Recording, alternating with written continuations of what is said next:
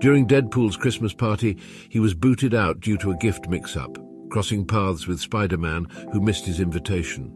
They discovered Saturn wreaking havoc in NYC, outraged that Christmas had overshadowed his holiday, Saturnalia. To quell his rage, the heroes convinced Saturn to join their night of revelry.